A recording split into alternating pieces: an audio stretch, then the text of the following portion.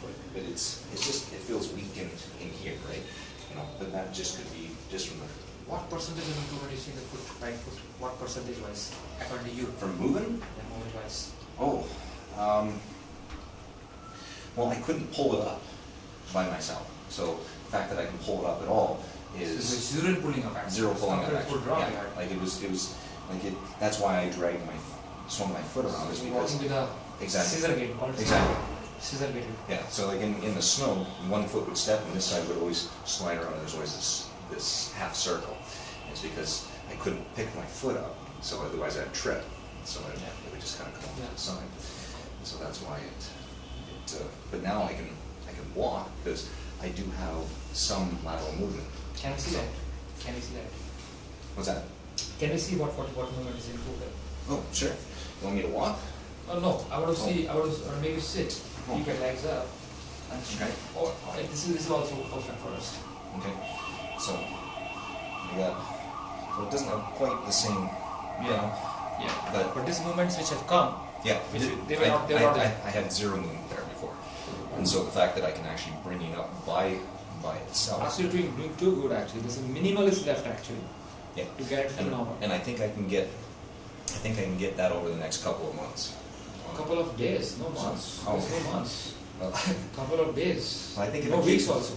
If I keep working on it, like I've been using this while I've been in bed and pulling on it, and just trying to stretch it. And so between that and the actual... What improvement do you have in your hands? Well, this one, in fact, I was joking with my wife that I should start exercising this one because this one actually feels stronger than this one right now. It's just like I noticed this morning that I was trying to do some fine motor skill stuff, like brush my teeth, and I was having problems with that. So I was yesterday you were not having this. Well, file space. Well, I wasn't. I was just stretching it out and doing just trying to touch the fingers and just stretch it and so forth, and that made a huge difference this morning. So now, you know, like I'm getting some feeling in the back of my hand, okay, you know, and I feel like this hand, just feeling it feels the same as this one. A little bit deeper in the tissue, it still feels numb, but the outside sensory have come back. So inside the tissue, like inside the tips, it still feels numb compared to this side. Deep pressure is still numb, but yeah, the sensations, the superficial sensations have already come. Exactly. You had some sensory loss here. Yes. So my palm has all come back, and I've got feeling on my thumb everywhere. And it's actually got in my palm. It's as sensitive as this side. So you feel good? 100%.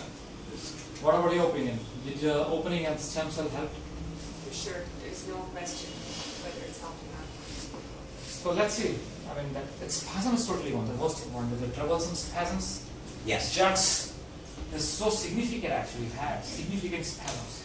They were. The spasms were so extreme at first that, I'd go home at the end of the day, and the legs would just involuntary, just you know, and it was exhausting. It would keep me up at night, keep my wife up at night, and so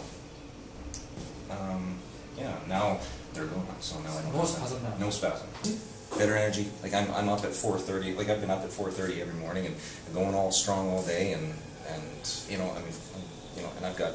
I feel like a teenager again because I'm like 5 or 6 hours of sleep and I'm ready to rock. So I'm just so it's. And he used to have to nap every day.